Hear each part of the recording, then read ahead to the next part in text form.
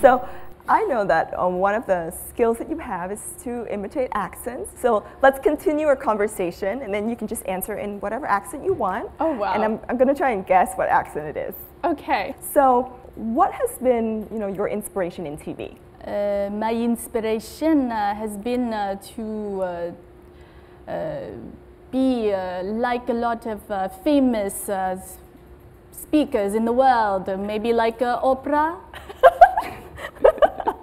Opera or opera?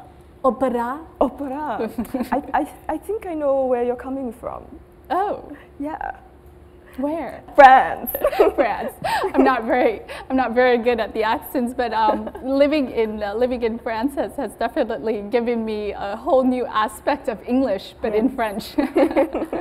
How do you balance your time between TV and your personal life?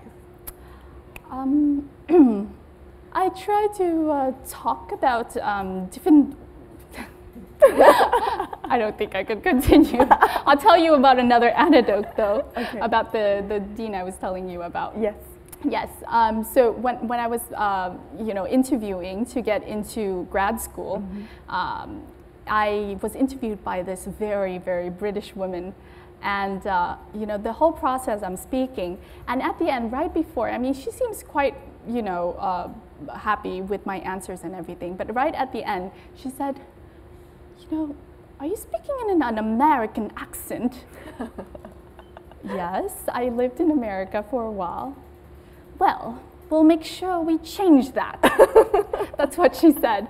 She said that she would change my accent within the year.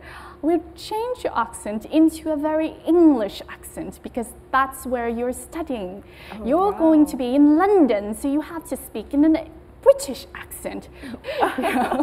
This is what she's telling me at the end of this very wonderful conversation. But she said it very politely. But I would say I ended up saying, I'm not sure, Mrs. Vogel, that I could change my accent at the end of the year, but I will try. Not try, my dear, try. Try.